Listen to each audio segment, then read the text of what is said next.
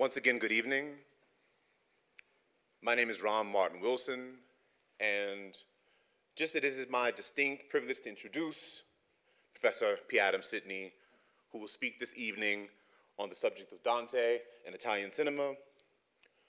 So it is, by the same token, my distinct responsibility to warn you as well.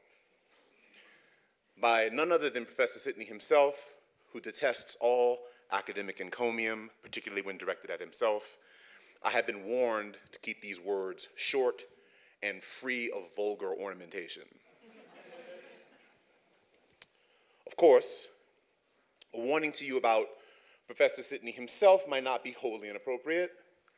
As he himself might agree, when I met Professor Sitney at Princeton University and expressed an interest in studying experimental film, about which his book, Visionary Film, is one of the first and the greatest, you might have thought I was trying to convert to Judaism, by which I mean this.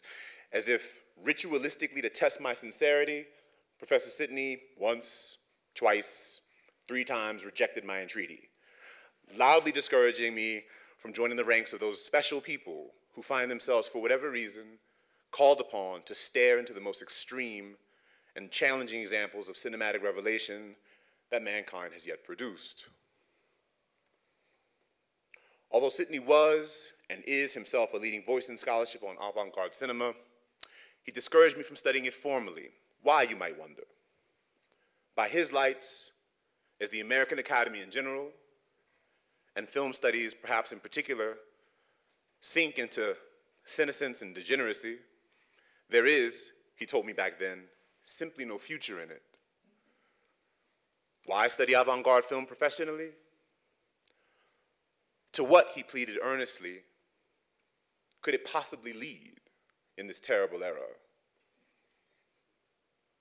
I like to think that in tonight's lecture itself, the title of which again is Dante and Italian Cinema, Professor P. Adam Sitney has his answer to that question, namely, because it has led to this extraordinary evening, the evidence of things even he may have left undreamed. Please help me again to welcome Professor P. Adam Sitney to St. John's College.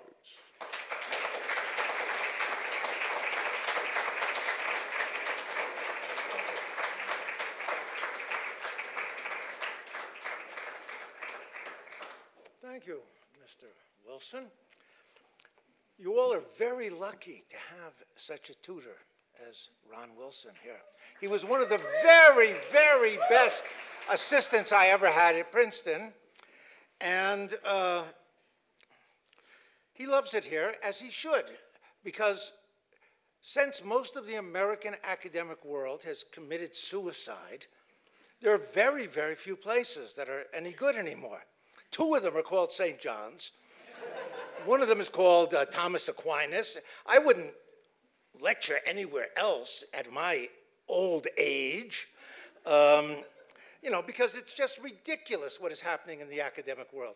My son, Blake, who's here, graduated from St. John's at Santa Fe in '92. And a few years ago, he sent me a note saying that in the summer they're giving a film course. And I said, oh, shit. A film course at St. John's, because of course there's no film ever made that comes anywhere near the books you read in the curriculum. None. I said, well, they have to make some money, so send me a list of the films. And I figured it would be like the taste of Princeton professors, total dreck. You know, the worst crap imaginable. And he sent me the list, and they were all terrific films. They were all the kind of films that I would teach myself, except for there were no avant-garde films on it. But still, there were wonderful films. And I said, oh, isn't it a terrible shame?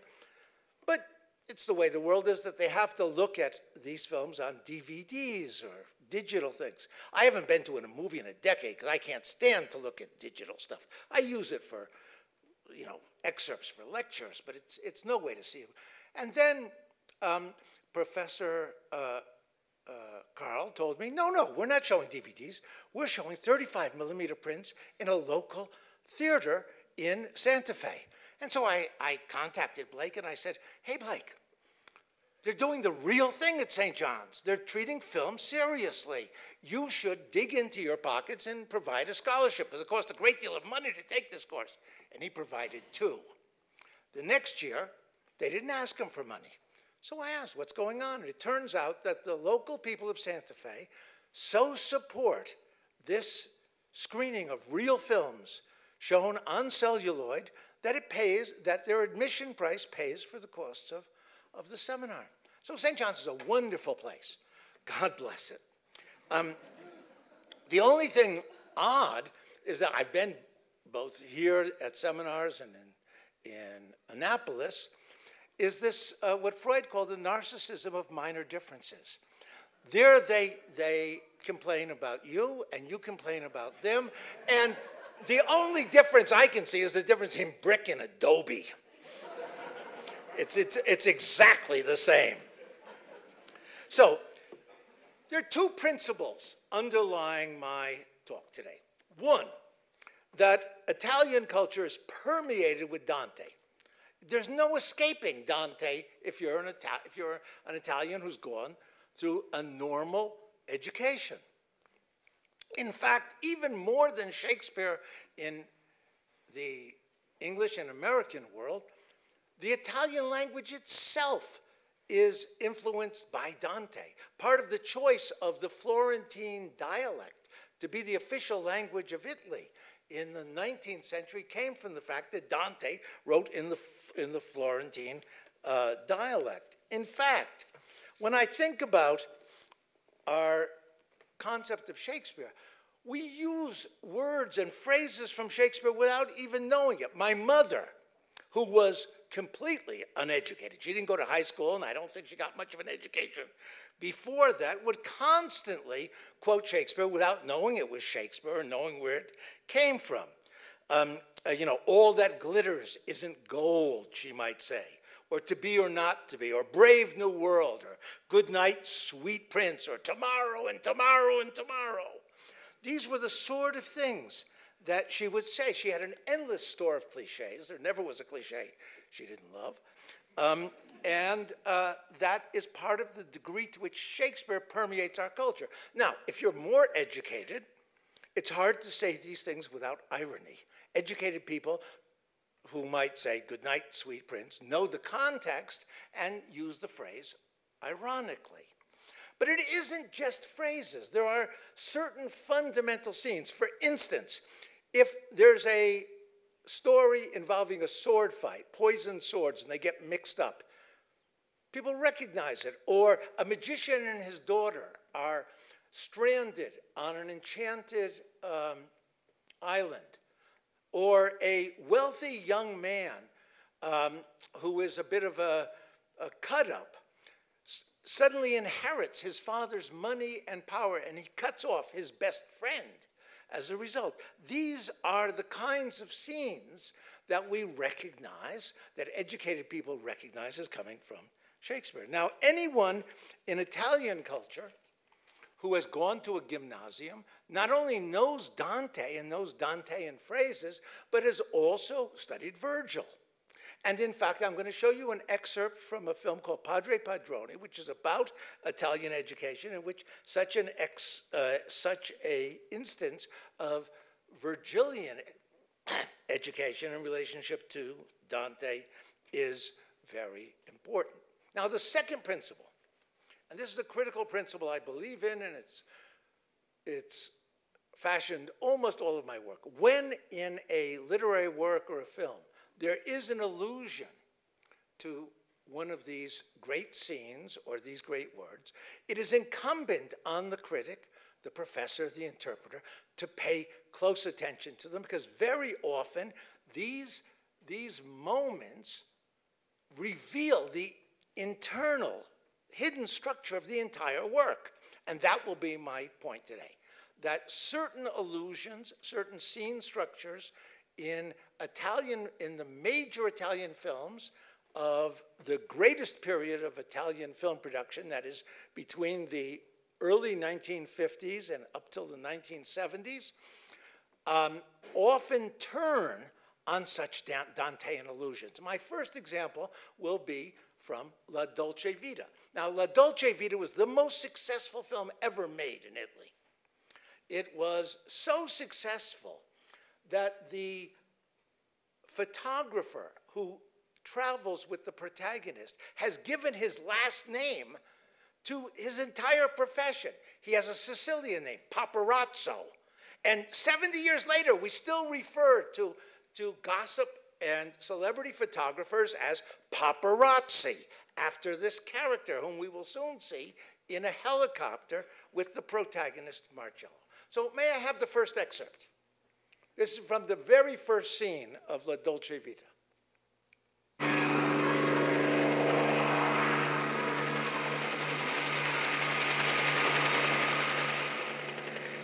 So a helicopter is delivering a statue of Christ to the Vatican.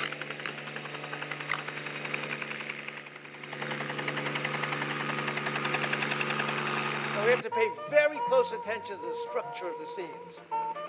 Here are some women sunbathing on a roof. Guarda, è Gesù. Ma dove And va? of course, no Italian would refer to Christ as Gesù. That's too familiar. It's very honest. And now we see the protagonist for the first time across the impossible distance and the noise of the helicopter, trying to pick up these women on the roof. Pay particular attention to the structure of this impossible scene, the distance and the noise and the gestures.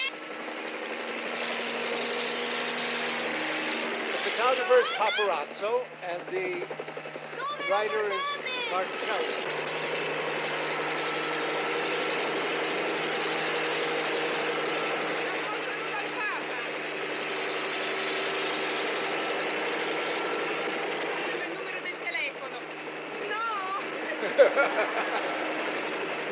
Now, it's very important in an episodic film to notice the way in which the episodes are put together, the cuts, the splices. So there will be a very important splice from the statue of Christ to a Thai mask in a nightclub. So as the statue of Christ descends upon us and upon the Vatican,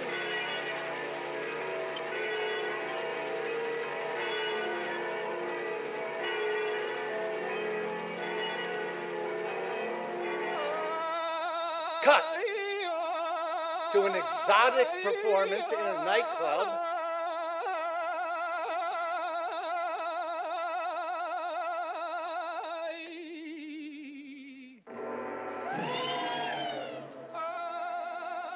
Where Fellini is telling us Vieni un po' qua. that Senti, al tavolo numero 16, che cosa hanno mangiato? Il principe ha mangiato le lumache. E cosa hanno bevuto? okay, that's enough of this one.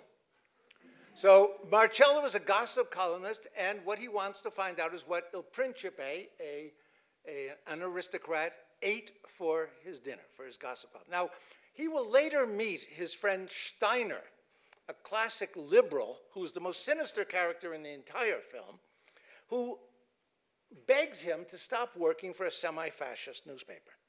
Fellini said that in making this film, he was making the story, telling the story of a private man having nothing to do with politics. That's simply untrue. Many of the things filmmakers say about their films are untrue, and they're interesting clues to what is the real truth. This film was made at a crucial, critical period in Italian history. It was just, the Italian government is a government based upon an assembly. And the leading party in that assembly gets to name the prime minister and the cabinet and to set the tone. The Democratic Christian Party dominated since the Second World War the assembly in Italy, but it was a moment in which their support was weak, and they had to turn to the fascist, the legal fascist party, to get enough support to keep the Tambroni government, the Zoli government and the Tambroni government in power. And this is just at this moment when fascism is enjoying a resurgence in Italy to keep the assembly from making an arrangement of incorporating the communists and socialists, the turn to the left in order to control the power. And there's a very interesting moment where Marcello's father shows up to visit him. And he goes to this Kit Kat club. And he says to the waiter, were you here? I haven't been here since 1922. And to say 1922 in Italy is like saying 1776 in the US. 1922 is when the black shirts marched on Rome. So Marcello's father, who is a affluent, retired champagne importer, was initially probably a black shirt. Like father, like son. This fascist or semi-fascist father is a figure for the semi-fascist son. Not only that, but the father has measured his entire life in terms of his penis, as does Marcello, his son.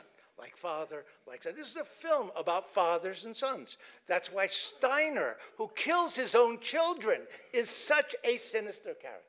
Okay, let's look at this excerpt and listen very carefully to what the old man says. Mi metti il champagne? Sicuro. Ecco. E anche la cameriera, cosa volete di più? Fanny. Piacere. No, non ti disturbo.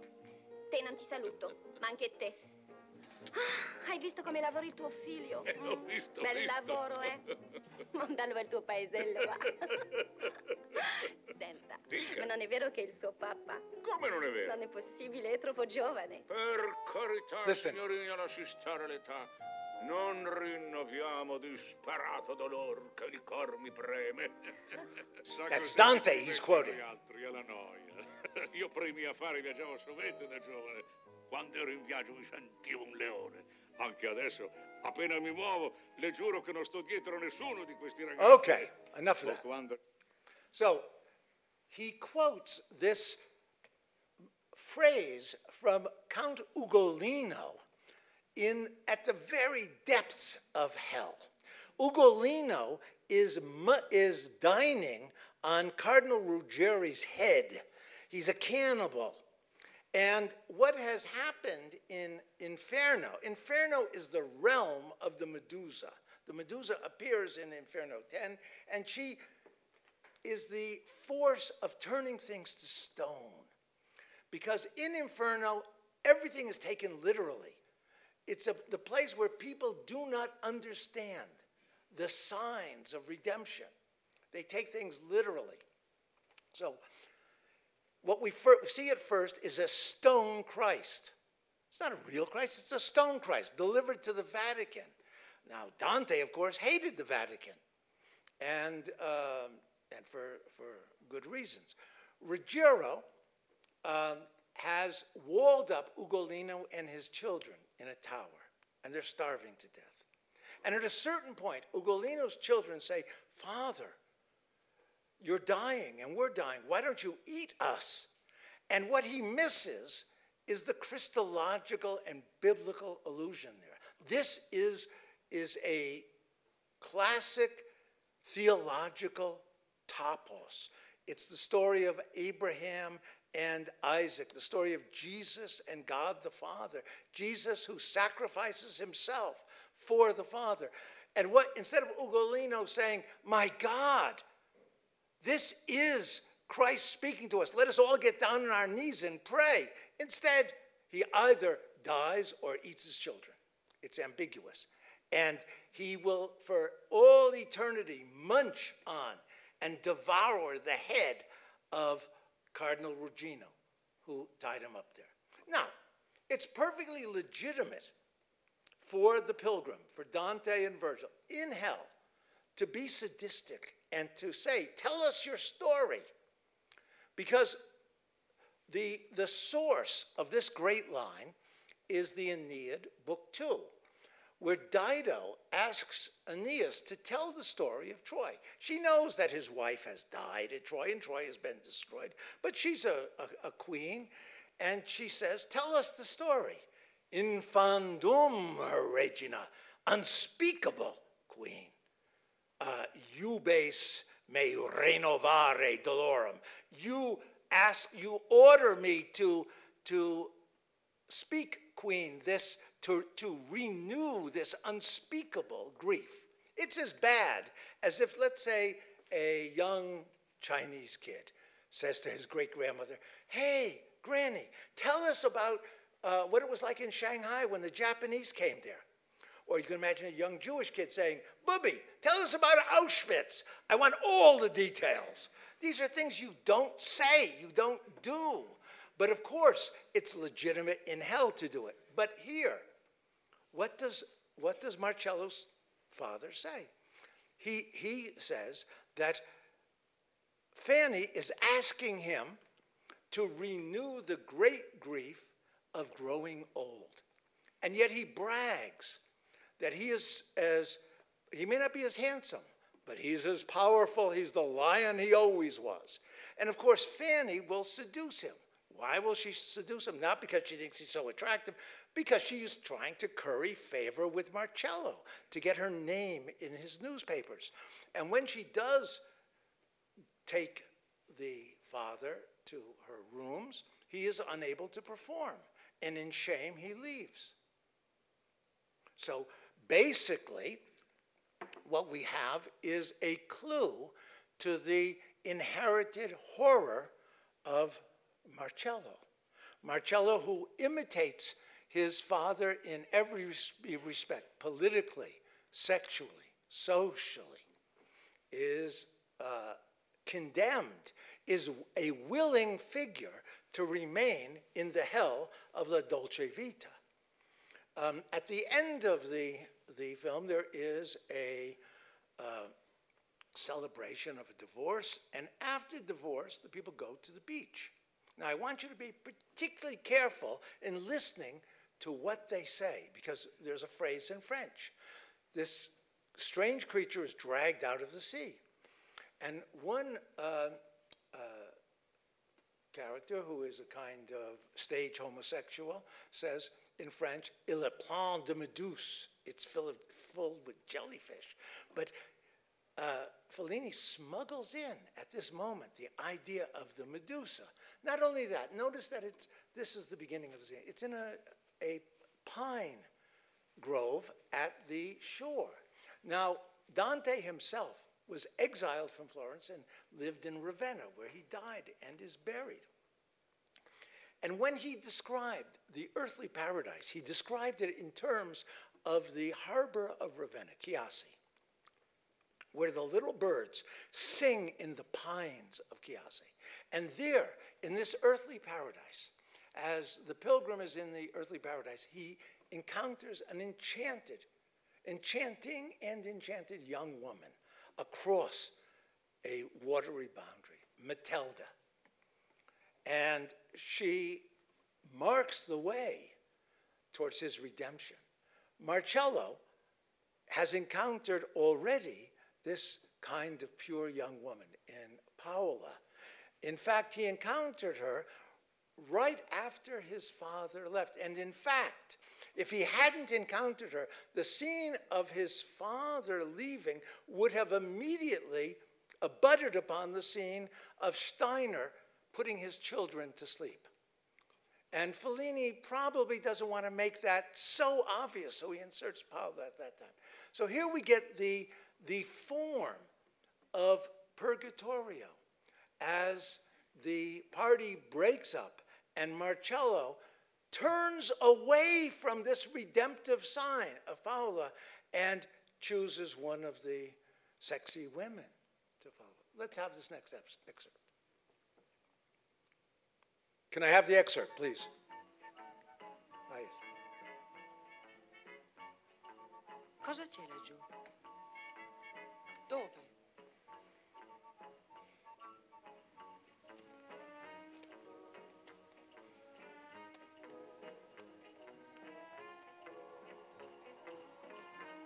And the strange fish that has come out of the sea has a Christological meaning. It's been buried for 3 days. Ah, la natura. L'alba mi fa sempre effetto. Tanto. Ieri sera stavo così bene, tutto truccata. Adesso mi sento tutta appiccicosa. Ma a me che mi interessa più di questo? Io ormai mi voglio ritirare. Sento che devo far penitenza. And notice all the questions that are put about this monster.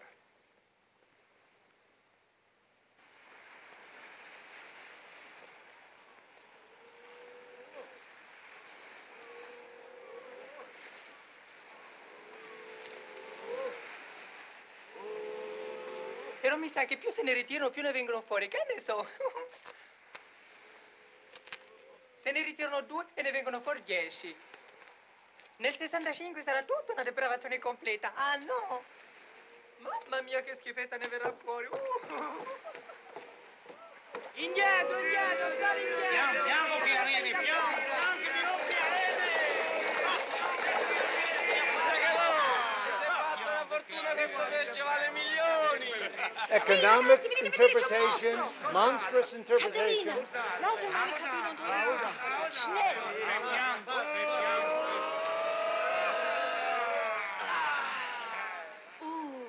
Terrible. Oddio, lo squalo. Il y a la bouche pleine de méduses. Filled with medusa. Questo è morto da 3 giorni. Dead 3 days, Christological interpretation. Volevo andare in mare stamattina.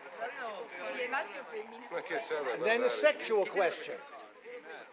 And one asks which is the top and which is the bottom, as if he wants to screw it. Moet ik ophalen? Perché non lo compriamo?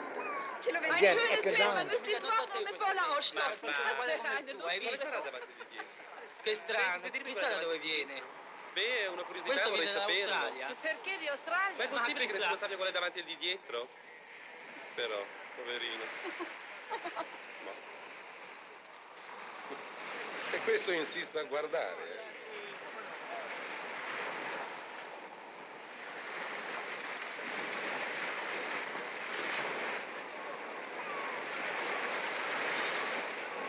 Now, in this dawn scene, the Matilda figure will appear.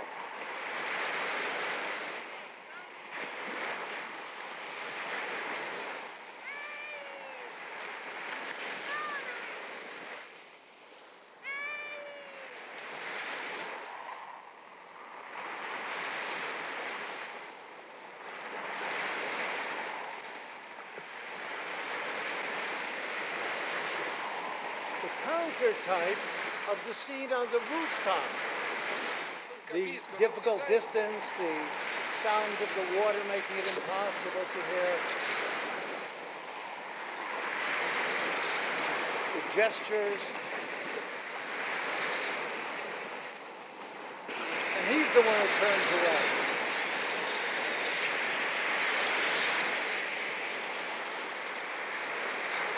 Non sento, non si sente.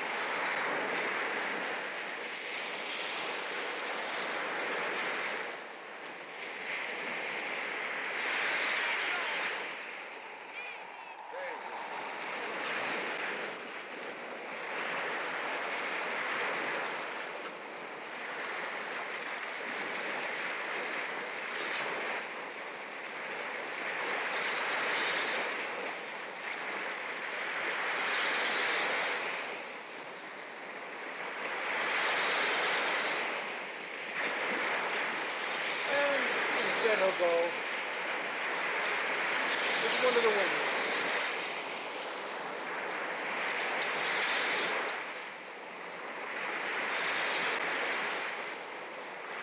True to the Dantean vision, he prefers heaven.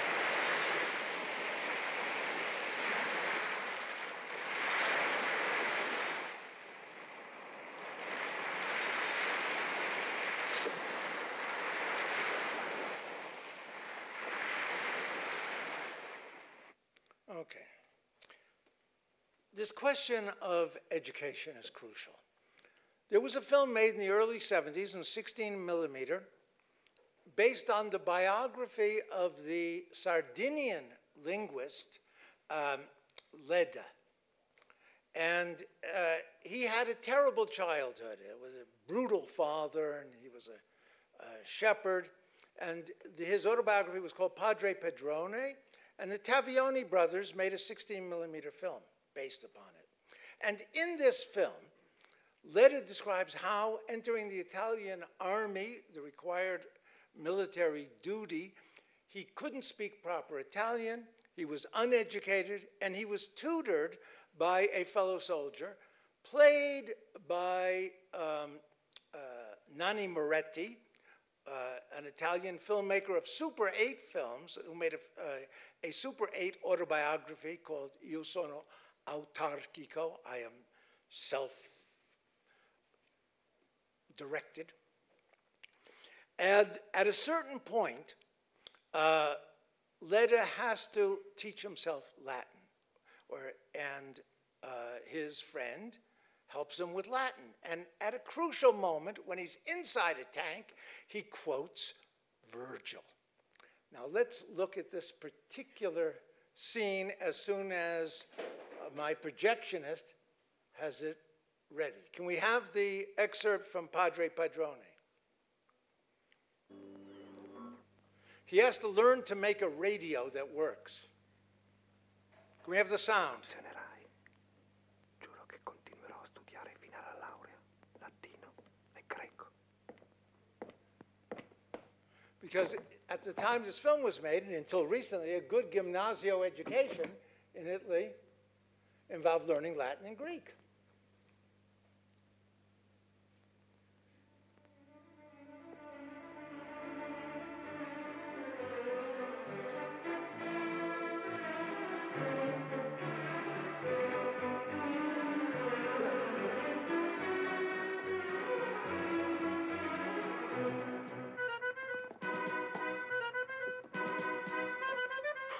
That's when we're ready.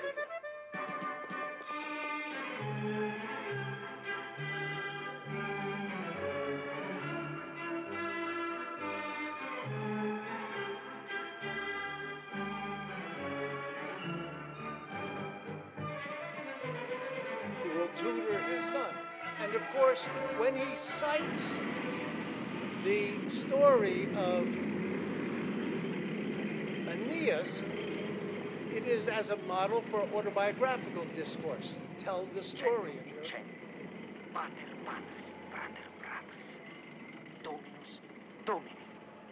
Puella puella, meretrix meretricis, sponsa sponse, mamma mamme. Mamma mamme. Ma non mi hai detto che in latino mamma si dice mater? In latino mamma vuol dire mammella, petto, tette, seno. Pensa in latino? Gavinus est tuus malus discipulus. Caesar tuus optimus magister est. Ego pastor et agricola sum, ergo servus glebis. Ego doctor sum, sed sine occupazione, ergo servus glebe. Ego sum... Tu es... Tu es amicus meus.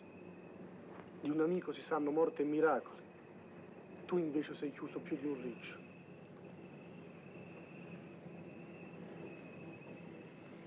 This reproach opens up for him both Virgil and autobiography. Libro secondo. Conti quere omnes intenti que ora teneban, inde terro pater, eneassi corsus abalto, infandum regina, There it is. iubes renovare dolorem, quista lefando, tempere lacrimis. Okay. That is the Virgilian education that permeates so much of Italian culture and gives sense to the Dantean tag that Marcello's father gives. Now, not everything is based upon simple quotations. That the economic miracle that made Rome such an attractive place to foreigners in the late 1950s. So much so, by the way, that the influence of the Dolce Vita was so great that when Alfred Hitchcock made The Birds, he has his heroine, Melanie Daniels, the daughter of a newspaper owner. She has been a wild woman in Rome. What has she done? She has jumped into fountains, which comes directly from the Dolce Vita. But Hitchcock might have been aware that Fellini took the scene of the women sunbathing under the helicopter from his earlier film, Rear Window, where at the very beginning of the film we see some women sunbathing on top of the apartment and a helicopter circles around them. In any case, that the economic miracle was spurred on by the discovery of enormous natural gas found in the Po Valley. And then the establishment outside of Ravenna of oil refineries, which polluted the entire zone. So that area that Dante once associated with these pines, the Pineta di Chiasso, Chiasso is the port of Ravenna, has become the locus of the most polluted area in all of Italy. And the film begins with a kind of hellish vision of the neurotic woman, Juliana, and her son wandering during a strike in the late 1960s, in a period once the Italian parliament had moved towards the left, had repudiated the fascist votes and incorporated socialist and communist votes, all sorts of strikes broke out in Italy, and extreme left groups began to emerge, climaxing with the capture and the murder of Aldo Moro, the prime minister who engineered the opening to the left. And here we have Antonioni at a period which the Venice Film Festival called La Cinema Psicoanalitico. That is the influence of psychoanalysis in Italy and the concern with ecology. So that this factory that Corrado owns is located right at the very, can I have this excerpt? Sei matto, non se ne parla nemmeno. The very place that Siamo once un'azienda was statale, Dantean niente paradise licenziamento. on earth. Niente da fare, neanche all'Anic, te l'avevo detto. Prenditi questi. Sono elementi che hanno fatto il corso di specializzazione. And he has a list of people who he's trying to recruit for a new outpost. È un capo reparto. Okay, enough of this. We go on to the next excerpt. Now, for Danteans and for Italians steeped in Dante, Ulysses, Odysseus, is not the hero we think of from the Odyssey, but the horrible, lying seducer of hell in Inferno, the figure who invented the Trojan horse and destroyed Troy, which led to the founding of Rome. And the figure here, Corrado, who is a seducer of his employee's wife, is recruiting people for the very same mission that Ulysses in Dante seeks adventure. And he takes a shipload of people in search of adventure. He wants to conquer Mount Purgatory, which is at Antarctica. And so that particular, have we gone past the scene? I don't think so, no. Okay. He wants to conquer Mount Purgatory by simple conquest. And his ship goes down, destroying him and all the crew that he seduced. And, it goes back here. A little further back. Oh, yes, I guess this will do. Yes. So this for someone who is ma potete telefonare una volta al mese. Educated, for an educated Italian, this is a figure of Ulysses. He is trying to recruit people to go to the very zone where Odysseus's ship went down. Now, Antonioni is not at all concerned with what Pasolini accused Fellini of, that is, Catholic irrationalism. What he is concerned with here is using the Dantean model to suggest that the pollution that is now the result of the economic miracle is a kind of infernal situation. And in fact, enough of this, that the very end of the film, we see yellow poisonous smoke coming out of a chimney. And the little boy asks his mother, doesn't it kill the birds? He says, no, she says, the birds have learned to avoid it. And of course, if we read in Purgatorio about the Ugolini who sing in the Pinetti di Chiasi, these are the little songbirds. And what Antonioni has done is reversed the Dantean model. Now, all my talk today has been predicated on the presumption that educated Italians are as steeped in Dantean lore as we would be in Shakespeare, or Americans perhaps in Emerson without even knowing it.